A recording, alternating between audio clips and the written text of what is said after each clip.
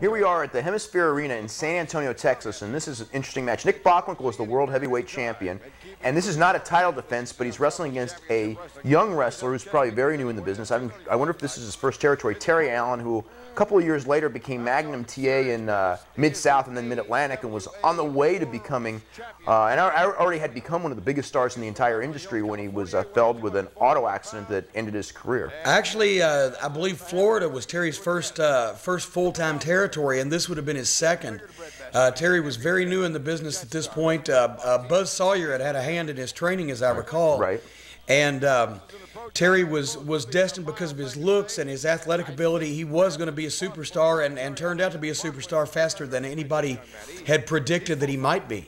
Bill Watts was the one who really made him, and then Dusty Rhodes groomed him and took him to probably even the level above that. Well, that's right, because when Magnum TA came to the Mid-South area, he was teamed with Mr. Wrestling 2, who was a veteran and who had already become very popular in the area, and as his young protege, Magnum TA was a popular wrestler as well. Straight off the bat, was co-holder of the Mid-South Tag Team Championship, and then Mr. Wrestling 2 turned on Magnum TA, jealous of the popularity that his young protege had gotten, and Magnum had his first singles feud with Mr. Wrestling 2.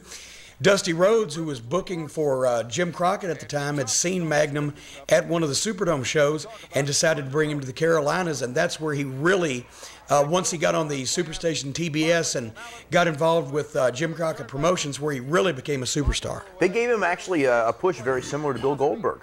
You know, the real quick wins for about a year there, and then finally, you know, he was up there wrestling the main guys. You know, that's where he started wrestling like Ric Flair and people like that.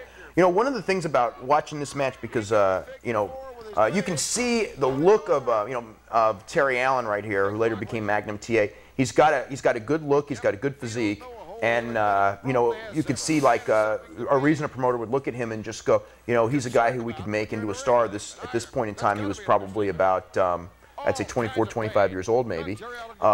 And one of the things, and you as someone who's been involved with a lot of training of wrestlers and all that, a lot of guys have told me that they think that 20 minutes, 15 minutes in the ring with a veteran, you learn more than you can learn in a lot of times, you know, a long time in a school, just being in the ring in front of the crowd with a veteran, with a guy like Nick Bockwinkel. I mean, this was probably a great educational process for Terry Allen, working with you know, one of the top names in the industry at the time. Exactly, because not only did he get a chance to wrestle here in the San Antonio area with guys like Bockwinkel, but then when he went to Mid-South, he was in the ring with Bobby Eaton and Dennis Condrey and Ernie Ladd and Hacksaw Butch Reed and Mr. Wrestling 2, and then going to the NWA with Tully Blanchard, Arn Anderson, Ole Anderson, Ric Flair, and Magnum matured very quickly and was really well on his way when the car wreck occurred. Dusty and Magnum had been partners, America's team, in a match in Greenville, South Carolina. I believe it was October 20th. I can't remember the exact date.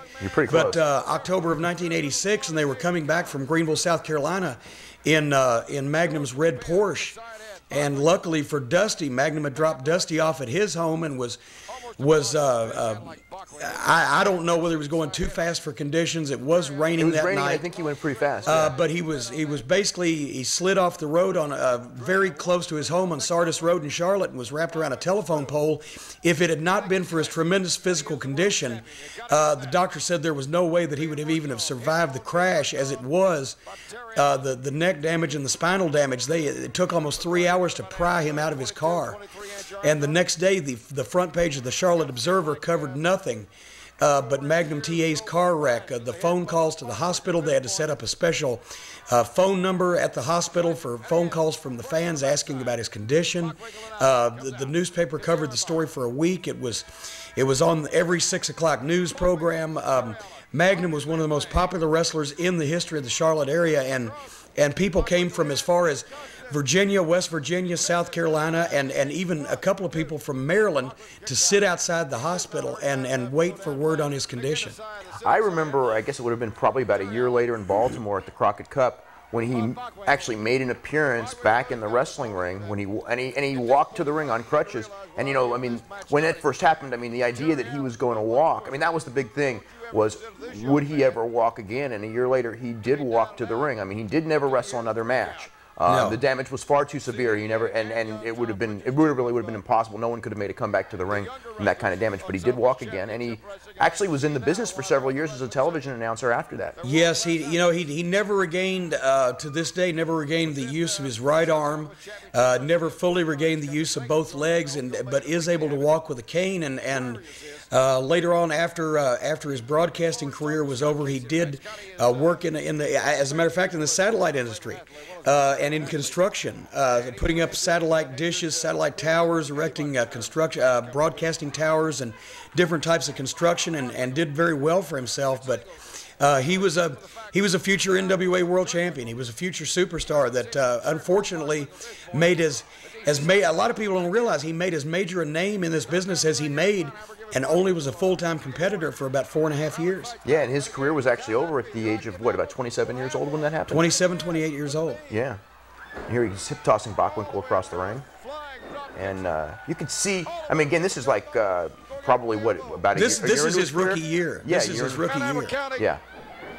He might as well be spelling for all its good. One of the things that was also, one of the good things about the territorial system, and there are both good and bad things about the way wrestling was, and it was totally different in that era where every area had their own wrestlers, and there were certain wrestlers, and Bockwinkel, of course, being one of them, that toured many different territories as one of the recognized world champions. But most of the wrestlers would work one territory for a couple months, maybe a year, maybe a little longer, go to another one. Now here's the big pile driver, and that's probably is the finish. That is because there was not illegal in Texas.